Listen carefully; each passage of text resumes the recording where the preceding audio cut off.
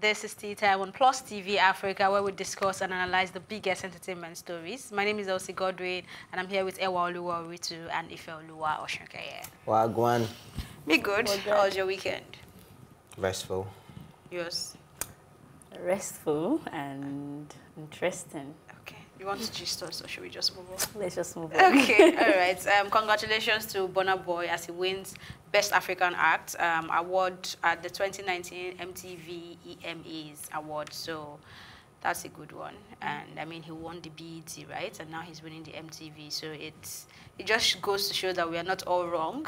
So if you're having any other form of award or recognition and Burna Boy is not winning it, then maybe there's a problem. Maybe there's a problem somewhere. So congratulations to him. Yeah, I mean, when it's your time, no one can stop you. And sometimes I think that it's just good that you're underrated for a while. So when you come out, the glory will be so massive, and I mean, people won't be able to contend whatever is coming. I'm so happy for him. And I'm happy that Tenny was nominated too, even though she didn't win. I mean, she's really doing well. She got so many nominations this year and awards, and I'm really proud of her. I'm impressed that she's doing well too, and congratulations to Burna Boy and every other person that was nominated. And I think for this award, it has been an African, Nigerian to be precise, has been getting it, from Whiskey to Davido to Tiwa and now Burna Boy. I mean, I'm just happy for them. Yeah, what a time to be alive for Burna Boy, because he seems to be winning like right now. And like you said, it was underrated for a long time, and then even though we all knew that he had something special, but he wasn't getting that recognition like what the Nigerian music industry was striving on as at that time, with songs like to Party. It wasn't the vibe we were used to.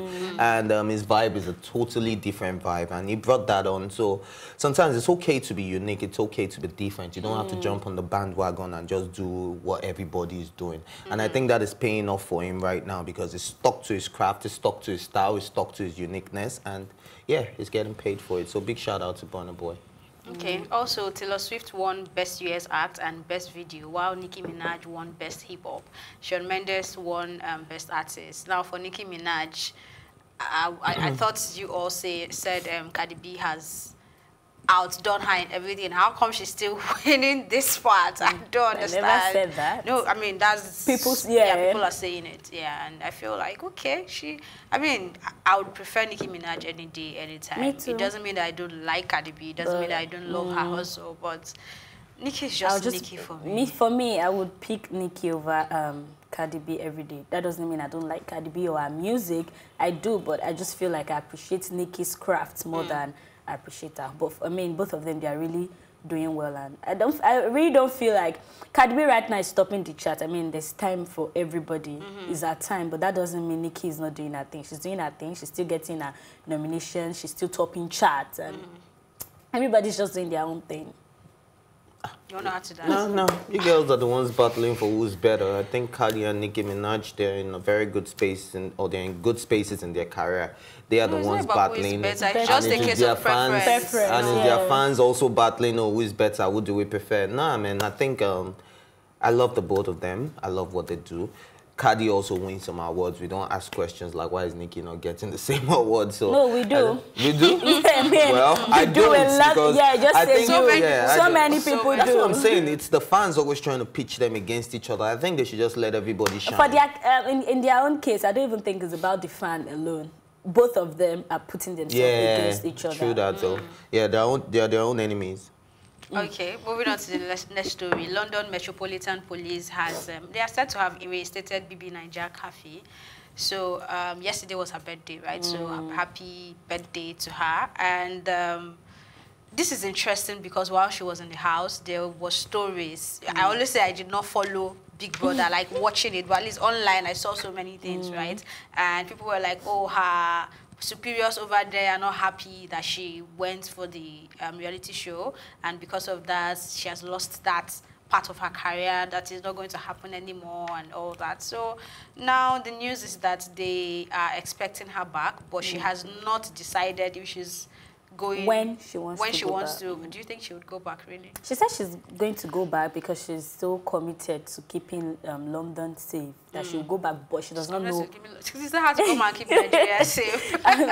Before you keep this Nigeria safe, you have to be like on another level. But yeah, I feel like she'll go back when she wants to. I mean, she's probably just still taking her time, trying to get everything she can get before going back over there to settle down and get her job back. I'm very happy that she got this job back because, I mean, when the news broke out, even me personally, I thought that was it for that side because there were a lot of rumors going on that they would never take her back and they have rules, and it was said that she went without their permission. Yeah, because she actually did put ask, in for their permission, but the it was not granted. Were not, so, I mean, everybody would just think that ordinarily they will not take her back, but, you know, like, I feel when God just works for you, anything is possible. They break rules for you. And I also think it's not just about God now. If for example, they require 3 months notice and she actually did that, one, and then secondly, she's good at what she does and very professional, and they know that them not giving her permission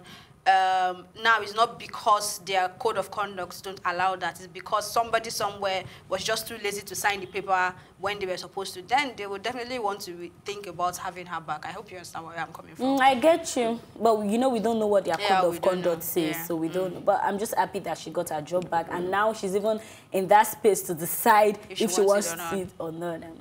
I'm happy for her. I think 2 things are working for her here. Number one, she didn't misbehave in the house. Assuming what does misbehavior mean? What? What do you classify as? Oh, why? Did she misbehave in the house? What do you... Before we answer yes or no, tell us... Okay, if Thatcher was the one who was a police officer, do you think she would be reinstated? I don't think if Thatcher was a police officer, yeah, she wouldn't act like that first. Okay, What? So you're talking about her character and Yeah, the her way character she in the relates Big to Brother people. house. Yeah, she had a very good So, personality. Human communication. She acted, she Understood. conducted herself You're talking about, yeah, like... in the right way. Just let's see. I'm talking like what? Like you're talking about in the character-wise. Did she do any other thing that I don't know about? Because it's like, is it the Gedoni thing? That's not misbehaving. That's she's being an adult. She had a relationship in the house. That's not misbehaving. That's living your life, living your best life. You get me? So if it's the Gedoni thing, you guys should put down aside. That was why we asked. No, she's a grown woman. She can do whatever she wants, and she didn't do it for your view. It was speculations. People never saw exactly what happened. Or am I wrong? Did you see what happened? Did you see it? If I just make your point, but did you see No, nobody saw it. Everybody they're just speculating. The fact that you're all booed up with somebody doesn't mean that. Even though we know that. You get what I mean? But at the end of the day, she was just being an adult and she did the right thing. Secondly, when you're successful, everybody wants to associate with you. That is another thing playing for her here. So if it was just a regular person and then you didn't take permission and then you went to do some random stuff and then you come back, you think anybody will give a hoot who you are? But because she's been there, everybody has seen her face, she's now a brand for the police force actually. So they're going to benefit a lot from her being reinstated than losing. Because when people see her on the street of London, they probably would even want to take pictures. So yeah, yes. It's not that deep. No, I really don't think It can't be that serious. You think so? Celebrity status Not as, Big Brother London. Yeah. as Big Brother anything Nigeria. to Do you know how many offer them. Nigerians are in London? But I How still about feel that? like it does not have anything to celebrity status does not have anything to offer to them. Oh no, it definitely has. Like a lot what? to People offer. stopping by to take pictures? No, aside that, people will want to listen to you more. I think that's the way it's... No, there's this... I don't know if you guys know about the celebrity police officer in America that it goes to every hood that a lot of police run away from.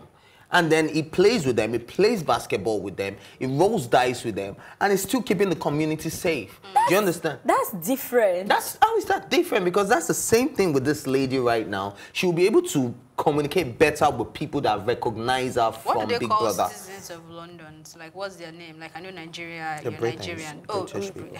How many of them watched Big Brother? The ones in the Nigerians. How in many London. Nigerians make up the whole? Like, how many percentage of Nigerians are there? I don't know about that statistics. Maybe we'll check. For me, I just feel that I'm happy that she got her job back. Yeah, I'm just and happy. she has that option anytime because you see the entertainment space in Nigeria is what's the word now? It is very toxic. So when you're ready to say, I'm done, I'm glad that you have an escape route. It's time for a quick break, but when we return, it will be more conversations on trending entertainment stories. We'll be right back. Welcome to Tea Time on Plus TV Africa, where we bring you the biggest entertainment stories and, of course, analyze them for you. You can have both parents and still end up as a useless child. I see them every day.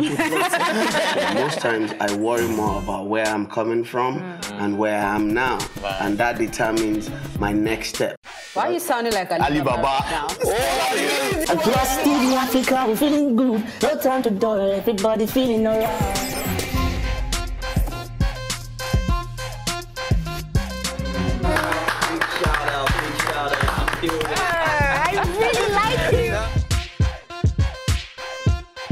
I still make music and people are still buying. Sometimes I look myself minimal IU.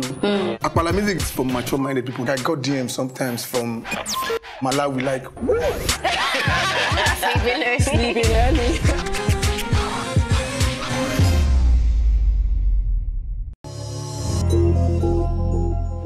Welcome back. This is Tea Time on Plus TV Africa. Spending so much on burials is a total waste to me. This is coming from Yul Edochie. He said, and I quote, "I don't understand the concept of spending so much on burials. Total waste to me. A person's life should be celebrated when he or she is alive to join in the celebration, not in death. Someone once asked me for a loan of some millions to use and bury his father. I was speechless." End of quote. Okay, Ife, let's start with you. Yeah, I totally agree with Yul on this one because I think it's something that we do in this part of the world the most because a lot of people spend millions of naira on a dead person. And when that person was alive, they probably lived in a shack and it wasn't anything to write home about.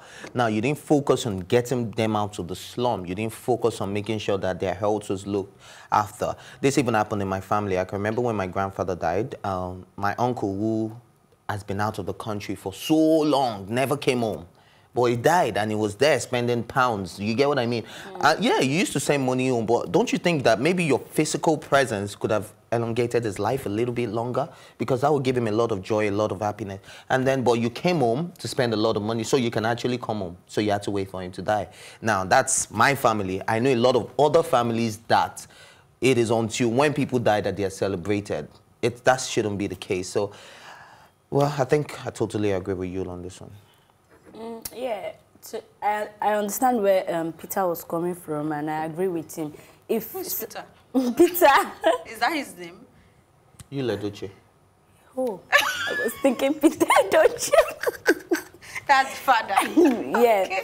I understand where it's coming from because a lot of people, like Ife had said, rightly said, they don't bother about how people are living their life until they are dead, and then you want to come and show off with their burial ceremony and all. But if you've been there for somebody, I mean, like your parents, and you've taken care of them and they lived a good life, if they die, come on, you have the right to celebrate them the way you want to. But if you were there for them and they died at the end of the day, you can celebrate it. But if you're not there, you didn't take care of them and they died, you're celebrating them, who are you trying to mock? You're mocking yourself, to be honest. And I agree with everything he said. I think it's a mindset that has grown with a lot of us. There are so many things we have to consciously unlearn, and this is probably one of those things, because it's even said that when you need money and you want money for various things, it might be very difficult for you to get it. But if it's burial, in fact, you see people that are ready to give you for free, like to say, just do this, you're supporting your burial. But how about support that person's business? No. The person has a wonderful initiative. No, you're not interested, but you're moved when someone is dead. So I think there are so many things we need to change and find a better balance. And like you said, if you have someone who have really lived and lived a good life, I don't think there's anything wrong in celebrating them if you have the means to. And I don't think you need to borrow to. Yeah, when you said, I was going to say, you don't have to borrow money, ignore pressures and everything. Bury the person the small way you can, and then even if you want to celebrate that person, when you're comfortable, you can do it. I mean, a lot of people do that. Maybe when somebody dies and they don't have enough money to give the person a befitting burial at that point, they can always move the date, and you just. I really don't understand why you want to borrow money But now that we're But talking like you about said, it's a thing of what's it called now? Preference, because some people, like you said now, if they live the good life and your kids are good and they can afford it, do you understand? And they've been there for you while you were alive, then there's absolutely nothing wrong with celebrating such a person's life. Spend millions, bury them in a gold casket, do whatever you want to do. As long as you're not going out of your way. You understand? But the moment you start overstepping or you're living beyond your means just to make sure that you have a befitting burial, sometimes I think we should start considering cremation. Okay, but looking at spending and probably, you want to do something. So, for example, a mother died and she's probably 80-something years, and she's lived. She was being taken care of while she was alive, and you want to do something. Genuinely, sometimes burial can actually be expensive sometimes, and genuinely some people don't have that savings. We still have issues when it comes to our financial attitude in this part of the world. I know I was listening to a foreign platform where I know that there is a burial insurance in South Africa. So if you think that you want your burial to be in some certain type of way, or you don't want the burden of burying you at all to be on anyone, you can actually open an insurance account to save towards that. So now that is you taking care of that part of your life, right? But there are so many people that if anybody dies, it's going to be like a huge spending on them, even to buy the good casket. So they have to actually borrow to make it happen. So there is no one rule for all this, but it's just nice to balance it up so that you are not going in debt for someone who is dead. Like, I don't know how that makes sense, but sometimes it's just inevitable. Like, it's highly inevitable because so many people live from hand to mouth, meaning what they're making is what they spend and they're okay with. So bringing out of that, after taking away school fees, housing and all that, to do the burial is a big deal. So they actually have to source for funds. So I understand it from all sides, actually. Yeah, I get what you're saying, but that's why, like Ife said, live within your means. I mean, if you don't do that big thing at that point, nobody will come and arrest you, to be honest. Okay. But now, if you now go and borrow money and you don't pay back, then somebody can arrest you. So it's better you just live within your means. When you're comfortable, I really, like you said, nobody makes these rules. When you're comfortable, you can celebrate life anytime you want to. I mean, people do remembrance and all of that. So no pressure. I'm one person that doesn't want to have a burial, though. I want cremation. Oh, tell your loved ones when it's fresh. So I don't want to get rotten. Moving on to the next story. Audio Money singer Paul Okoye throws shade at whoever the shoe fits with his caption on Instagram. He said, and I quote, "I'm building 3 brand new mansions, 2 in heaven and 1 in hell. Please, who knows anyone who can supply cement in hell? Definitely, it's audio season. What a year." End of quote. So I think he's trying to shade someone. That is what I feel like. No, audio. I think it's just part of the song promotion, because audio money is about when you just live the fake life for the gram and all of that, and it's just trying to let you know that, look, I'm building mansions. I'm that rich that I can build a mansion in hell. I can build a mansion. I can build 2 in heaven if you want to supply cement. And instead, it's audio season. So I think it's still further promotion for his music. That's the way I see it. Me. To be honest, I don't understand what he was saying, so I really don't have. Well, for me, I think he's still using. Yes, his song there was a message in his song, so it's not just about promoting the song; it's about promoting the message that the song was passing, and I think that's what he was still doing with this caption. Because I mean, audio money. A lot of people, the slang is now a thing. When you do something, if someone says, "I'm going to send you money," you ask, "Is it audio money?" So we know if it's real or not. Now we're having audio endorsements. We're probably going to get to that. Audio, like, meaning things that are not real, right? So I think with this caption, he's just trying to say, we are getting, this is the ember season, that we know how we look at ember season. For us here is September, October, November, December, right? So when you enter that season, people do a lot to keep up with a certain kind of life, which is mostly fake life. So I think that is what he's saying with this message, not just about promoting his song, it's about what he has seen, and he's saying this is the audio season. But you think he's trying to shade someone, yeah? There are so many in his industry that he can shade, so yeah. When I read it, I really didn't understand, so I didn't want to bother myself. Okay, it's time for a quick break, but when we come back, we have just one story. We'll be right back. Welcome to Tea Time on Plus TV Africa, where we bring you the biggest entertainment stories and, of course, analyze them for you. You can have both parents and still end up as a useless child. I see them every day. Most times I worry more about where I'm coming from and where I am now. And that determines my next step. Why are you sounding like Alibaba now? Plus TV Africa, we're feeling good. No time to dull, everybody feeling alright.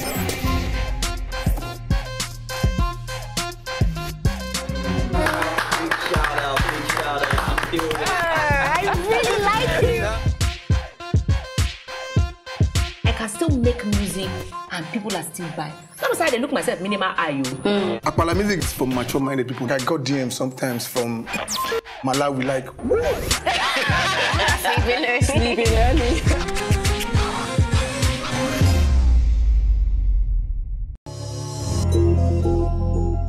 Welcome back. My wife is richer than all my enemies. This is coming from Nigerian celebrity barman Cubana Chief Priest.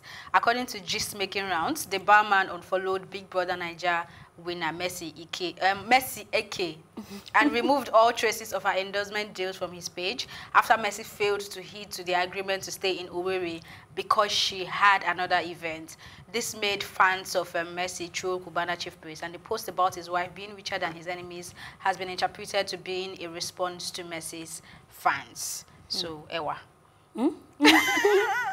Okay, yeah, like you said, a lot of gist, like different version and different stories. Because I read one saying that it was because she has a new management now, and the management, our management is telling him that if you want her to keep appearing in all your clubs and all, you have to pay.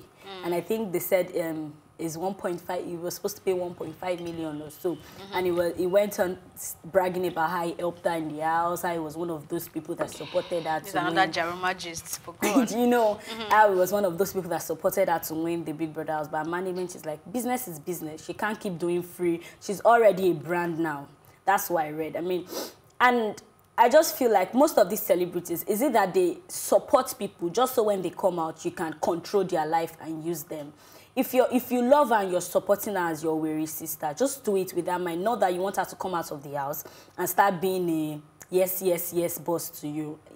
It can't work that way. Especially, she's not just on her own. She has other people that she's working with, that they have aim and objectives. And if she's working with other people, you have to respect that and respect what... The only thing she can do is that, okay, maybe, oh, Cubana is my person, I can give him a discount or something. I mean, other ways, not that you just think you can call her any day, anytime, and you want her to say yes to you. So on this one, I think the issue all started with the whole Moet and Chandon endorsements, which wasn't actually real because she didn't have that. It was just a fiasco endorsement because she didn't really have that endorsement deal. Now, with the actual brand, it was with Cubana. And it was just you're doing this to promote no, his own club. And it's not even like it's his club, it's his boss's club. It was using that to promote his club. And I think she was in Owerri. And then she came with him, and then that was when our team realized that they could not actually see the BS from a mile away, and they knew that, oh, so this guy is not, he has been giving us fake endorsement deals, fake this, fake that, you know, paying for hotel bills. So, but come on, man, this girl has to feed too, you understand? You can't just be putting me in a hotel, making sure I'm good, making sure I'm riding a Rolls Royce, making sure, and then I'm not getting any money in my pocket, not audio. You get what I mean? That's all your money. So, and maybe they didn't want that anymore, and they started asking that, okay, look, for appearance, because she was supposed to appear at his restaurant as well, where he said she'll be doing a meet and greet. And she got endorsed by another, what's it called? One of these taxi rides and all that. A few days before that. So she had to go attend to that. But it was like, no, you're supposed to wait for this. But if she's going to make more money from that, and she's been endorsed by that team, I think it's only right for you to understand. Yeah, it might have been sad that it clashed with what you had planned, but then pay for that. And I don't even think, no matter the money you're paying right now, because you didn't endorse her, it's not like she has any legal agreement with you. So what was that paper signing arrangement? It was all a fiasco. It wasn't. No, I read that it was after she changed management, then the management went through the papers. Yeah, brought a lawyer to go through the paper. Even the company denied, the champagne brand denied that. So she did not read it. Does Messi sound like? Sorry. Okay. See, things like this just, I don't know. You know, they say when the celebrity thing just comes on you, like it just happens. Even when, especially when you're not prepared for it, you're bound to make so much mistake. I don't think anybody will bring any paper to Ife now and he will read it. Even if you decide to sign it, it's you that have decided, okay, I think I can... even call the company. You know, but you have to give me their number. Aside having a lawyer, there are things that... It's just commonsensical. You should know, right? And I just hope that they are able to settle this. I like the whole sisterly and brotherly thing they were doing. Yeah. And I hope this also doesn't affect the relationship she has with the people she is. I think I don't know if she bought the house or it's another fiasco of, you know, they're all in this 5-bedroom duplex. You know, they're all in this team together, and I really hope that they can settle it, because you cannot keep using her personality and her brand and think that because you voted her in the house that she owes you. Then maybe she owes everybody on this day. Well, I didn't vote for her. Let's just be I didn't vote for her. Okay, but I was going to say that I wouldn't want us to like reach a conclusion on this because it's just rumors going around. Yeah. Messi has not said anything. Cubana chief priest has not said No, anything. he has done something. He deleted everything. Yeah, he from said his he's going. He wants an interview with Dotun. So maybe after the interview. let's see. Well, I'm not sure that interview I'm is sure that going the to phrase will jump on happen. this as well. Because, except that phrase, because I saw Dotun responded to that post saying that he's starting a new show. So I think probably the management of where he works are trying to mind the kind of things they are always associated with. So it's not look like when there's a fight, it's always this platform that we go to set, you know. So we don't know what's going to happen. Daddy Freeze don't mind. It will jump on it. No, Daddy Freeze already has a platform. You know Daddy Freeze and Dotto works in the same place, right? So Daddy Freeze already has a platform separate from that platform. No, that's so what we're talking about, Daddy Freeze platform right now. Like, I'm sure it will jump on. Well, we would love to know this gist and drink tea over it. We want to hear what Cubana has to say. If he wants to talk, let him talk. In fact, come on tea time, come on spill tea. Yeah. We'll give you a spot for chief. I'm from Abia State, so we are not far. So maybe you want to come talk to me. I served in Owerri, so maybe you can come and talk to me. All right, I think that's how we wrap up this episode of Tea Time. Thank you so much for watching. And remember, you can catch up on this episode and all our exclusive content by subscribing to our YouTube channel at Plus TV Africa. You can also watch Tea Time on Oritu TV and in London on Ben Television. My thank you as always go to my co-anchors, Ewaoluwa, Oritu, and Ifeoluwa, Osunkeye, and of course, the entire production team. My name is Elsie Godwin saying thank you for watching and be good.